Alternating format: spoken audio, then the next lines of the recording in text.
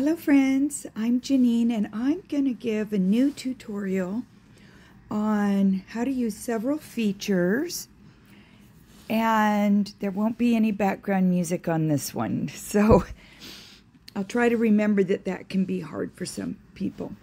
Alright, I have Psalm 139 on my screen and I'm using the Blue Letter Bible app. I'm using an Android, and so it's very similar with Apple, but some of the tools are in a few different places. So the Android people will be able to do exactly as I do. Now, you can probably see from the screen, I have my fonts pretty large. And I'm going to just go through how to do quite a few different things on this one. The first thing I'm going to show you is on the bottom right, you'll see two down arrows. If you tap that, your scriptures will scroll. If you tap it again, it will stop scrolling. On the bottom left, there's a cross with a speaker.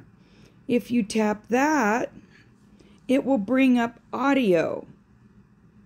And so if you, let me see here, if you click right here, this is where you can change where you're at. It doesn't necessarily match the verse you're on right now. So you do it down here. So we'll do 139. It's a wonderful psalm. And then over here you have all these options. So you can listen to it in all these translations. So I'm just going to go ahead and do the New King James, but I do read a lot from the NASB, and I also look at the Amplified sometimes. And of course, you know I go into the Strongs quite a bit. Okay, now you can also control the speed at which it reads by hitting the plus to go faster or the minus to go slower. If you're wanting it to read a certain chapter over and over, you can hit repeat. If you want it to just read through the scriptures and not stop, you hit continuous. Okay? So I'm going to just hit play so you can hear it. Psalm 139, for the chief musician, a psalm of David. Okay, so they put background music on, and I don't really know if I can get that taken off. I mean, I can't remove it. I'm wondering if they have another translation that doesn't do that. Let's just try this one. Chapter 139. O Lord, you... Okay, so if you listen to it in the NASB, they don't have background music. So you can play with these translations and see what each one sounds like and pick the one you like the best, okay? All right, now, in order to close this window, let's say I don't want to listen to it being read right now. So all you do is tap on your screen where the Bible above it is, and it will disappear. Okay. Now,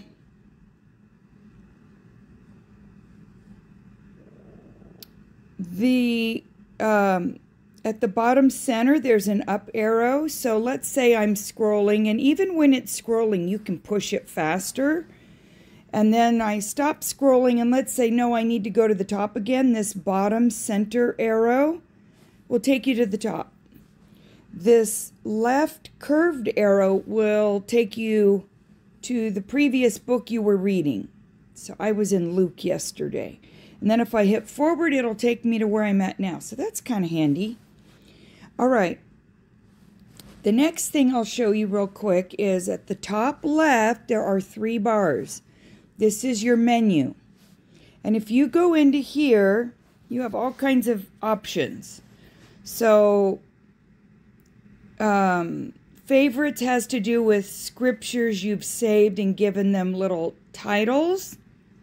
Okay? And I like to do that quite a bit.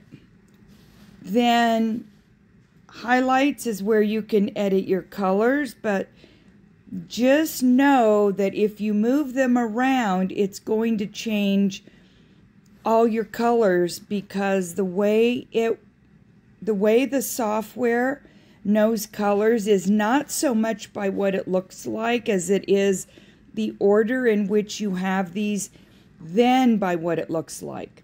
So if you rearrange any, it's going to change all the highlights you've done so far. So just be aware of that.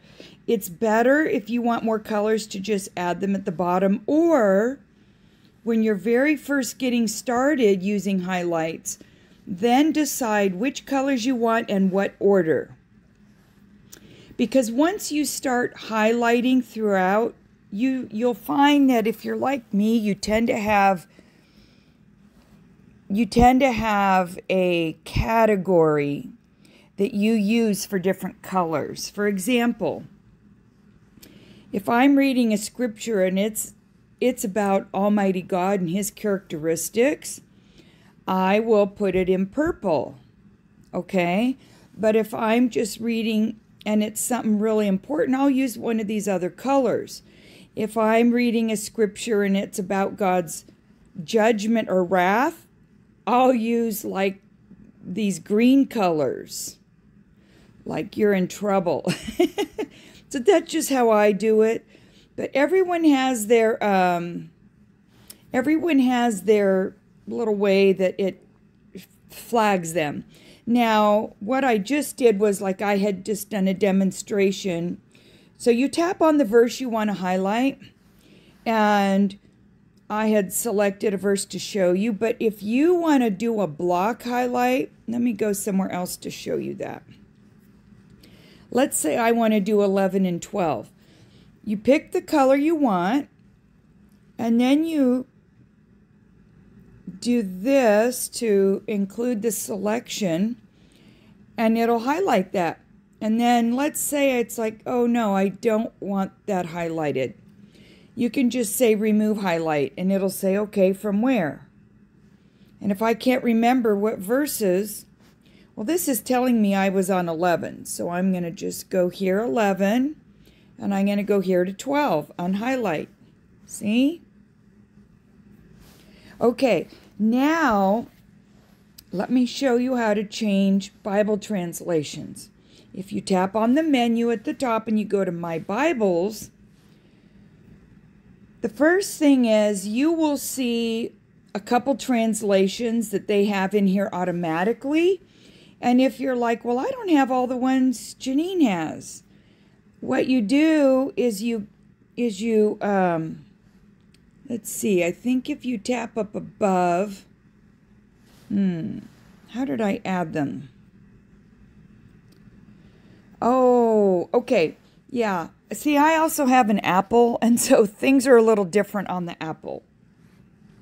Okay, so what you do here is, if you haven't, like here, the NASB 20, this is giving me an option to either download it or update it. So I'm going to go ahead and tap download the Bible. And you know why I like to do that? Because then if for any reason the power goes out and I don't have Wi-Fi, I can read this translation and I don't have to be connected. And it's a good translation. So I do like, they don't take that much space, so I like to download those. Look, I can also download the Amplified. So I'm going to do that. So that's how you do it in the Android. In the Apple, you'll see where you have to tap to add your Bibles, and then you go through the list and you say which ones you want. And then guess what? You can also reorder them, and I'll show you that next. So to reorder, you just grab these little dots in the center and move it up. Now, the Hebrew Names version, that is a nice version, and it reads very similar to the New King James, maybe a little similar to the ESV because those are close. But what it does is, whenever there's a Hebrew name, both the names of God or Old Testament names, or even in the New Testament if they're a Hebrew name, it will show you really what that word is in Hebrew in the English translation of the Hebrew names. I'll give you a demonstration. Now, this over here, if you tap at the top, you've got primary and parallel. If you want two translations, here's where you pick the second one. I do this on my iPad, but I don't do it on my phone because I need the fonts big and the words would be too compressed. But you can do that, and if your eyes are better than mine, I have several friends that do the parallel right on their phone. So I'll just show you what it looks like. So I have the New King James selected under the primary tab. So if I want a second one, then I go to parallel and I tap that. And once I'm done with that, just hit at the top right the little house, the home button, and see if my fonts were smaller, this is what we would see. Okay? And so, but if you would see more. It's really nice if you can read the smaller fonts. So, okay, so if you want the parallel off, then you go to parallel and you turn it off by unchecking or checking this box. See, unchecked.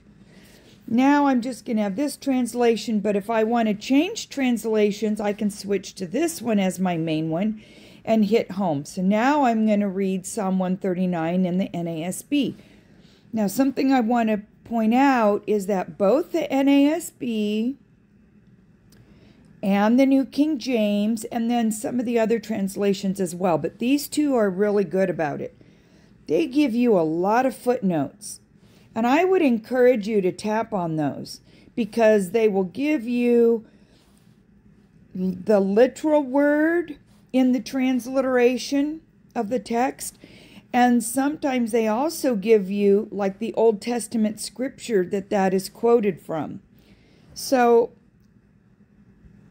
Sheol, just in case you don't know, means hell. Okay, so I'm going to go back to the New King James. The thing is I have a lot of scripture memorized in the New King James and even the King James.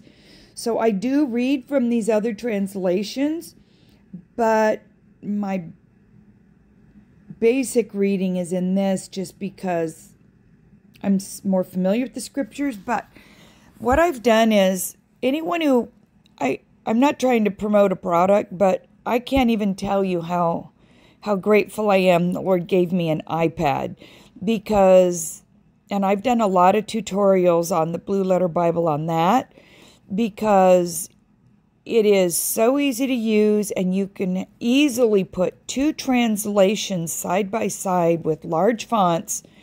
And that's what I do, and I've actually learned a lot more doing that. And I look at the footnotes and all the translations that I have on the screen. And it is the best way to not only read the word, but study the word. So, but if you don't have that option, don't worry. This app on your phone is the same app that I use on my iPad. It's just that I can't fit two translations side by side with the big fonts. Okay. Now, you can go to history. This will show you scriptures you've looked up and even the dates. And now the search, I use this all the time.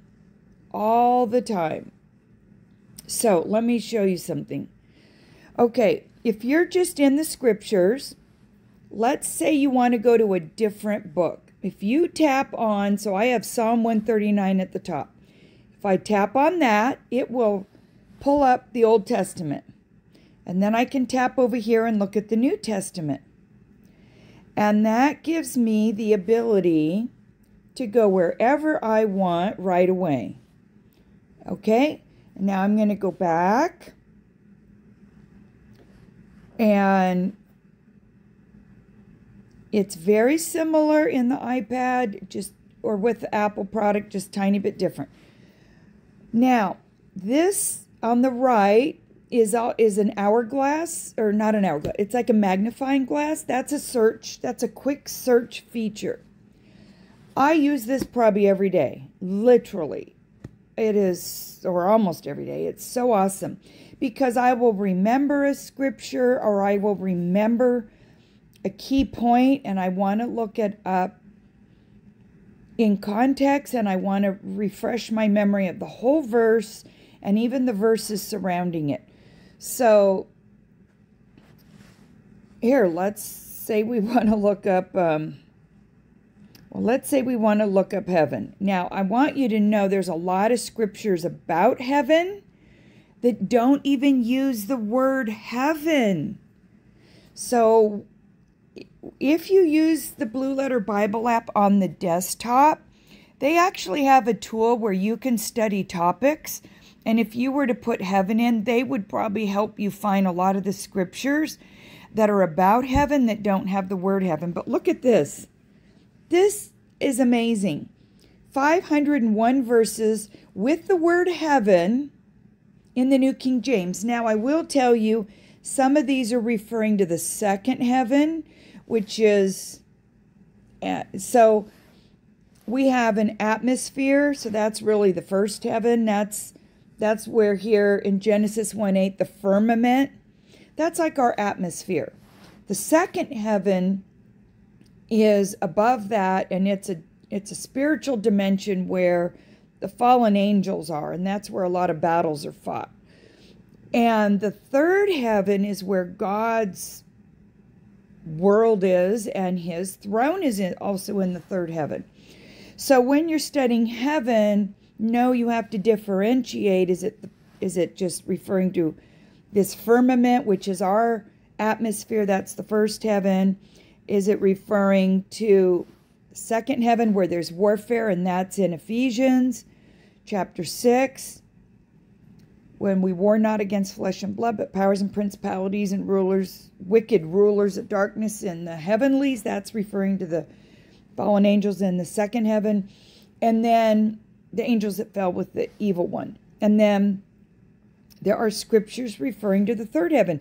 Now, I can tell you there's a scripture in Corinthians where Jesus says, or not Corinthians, let me see here. Let me see where it is. This will be a great example. And I know he uses the word imagine, so let's look up imagine. Oh, let me see it in the King James. See, this is the thing. When you're searching a scripture, oftentimes we know a verse according to a translation we read, but it may not come up in a search with the default translation. So I'm going to switch it to the King James because for years that's what we listen to the scriptures in. And I'm going to go down. Yep, that's still not the right one. Okay. I know he says, or it's Paul I'm thinking of, has not seen. Let's try that. Let's now go to the New King James. There we go. This is the verse I'm looking for, where Paul, okay, when you see it in italics, know that that is a quote from the Old Testament. And if you hit the footnote, it says from Isaiah 64:4. Okay, so do you see how this just constantly reiterates the whole counsel of God is relevant and critical, not just the New Testament? Because Jesus quoted from the Old Testament, Paul quotes from the Old Testament, other writers of the New Testament quote from the Old Testament. So this is where Paul is talking about, we have a heavenly, glorious hope because of Jesus Christ and his redeeming power through his blood sacrifice for us. So, but it is written here, I'm in 1 Corinthians chapter 2, verse 9, but as it is written, eye has not seen, nor ear heard, nor have entered into the heart of man the things which God has prepared for those who love him. So awesome. And then it says in verse 10, but God has revealed them to us through his Spirit. For the Spirit searches all things, yes, the deep things of God. So, God has prepared things for us in heaven when we go home to be with Him, because we're part of the family of God now. But He has all kinds of things for us, and the Holy Spirit does reveal them to us. Okay, but just make a note that this is from Isaiah. Now, if we want to go to Isaiah, we can tap right on that.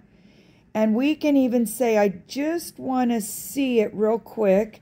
And look, you can scroll that verse right here. For since the beginning of the world, men have not heard, nor perceived by the ear, nor has the eye seen any God beside you who acts for the one who waits for Him. And then when you're done, just hit close at the top. So you probably have already figured out, this literally is the most powerful Bible app there is. I have tried many, and unless you're going to have software that you download on your computer that's more complicated, not so much for your phone. Maybe they have an app for your phone, but you'd probably have to pay quite a bit. This is the best. And they do continuously add. I have noticed they've added a couple translations. Like a couple years ago, they added the Amplified. So, all right. Now, let me see if there's any other main features I should just show you real quick. Oh, okay. I don't want this to be too long, but I do want it to cover some important things. So if you go to down at the bottom, settings, this is where you can do a backup. And I have it set on auto backup, and then it does a backup every so often. Highlights, merge on will combine the highlights from the backup with the highlights on this device. That's nice. I think I'll turn that on. History will combine the history on the backup. That's nice. Favorites, yes. That's great. So I just turned all those on. And then just hit your back arrow at the bottom of your phone, because they didn't have a back on the screen. So on your phone. Okay, so if you scroll down, you can see that it's under settings. You can adjust the line height to make it spread out more or closer together. You can adjust the font size. The reason why my fonts are way bigger than what this would look like is because on my phone I have them set bigger. So they're not nearly as big. I mean, this number 1.53 on font size is actually not as big as what my fonts really are, because I have them bigger on my phone as well. So that affects all the software. And then I turn the red letter on. I have the verses numbers on. I like to know the verse I'm... So this is how you can control these things. And at the very bottom is where you can control the Bible scroll speed to slow it down or speed it up. Okay, so you can play with that. All right, and when you're done, just hit the home and it'll take you back to your scripture. Now, I'll just mention a couple other things. Let's go here to verse 9.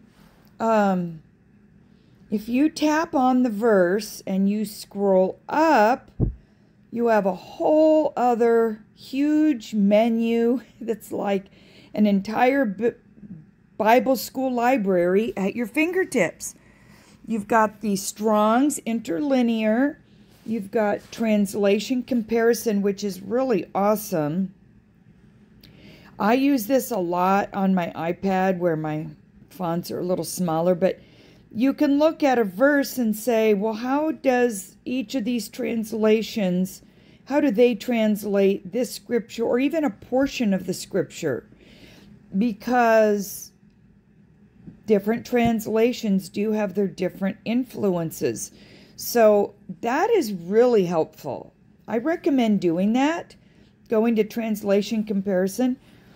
Also, you can go to cross-references. Now, when you're looking at this is super helpful, but please keep in mind this is a very limited list that they give you.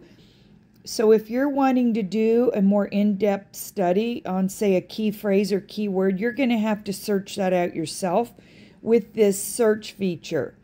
And if you want to search a phrase, not just a word, you want to put quotes around it.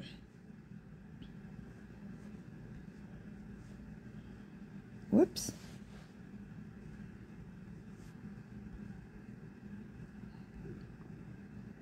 Okay.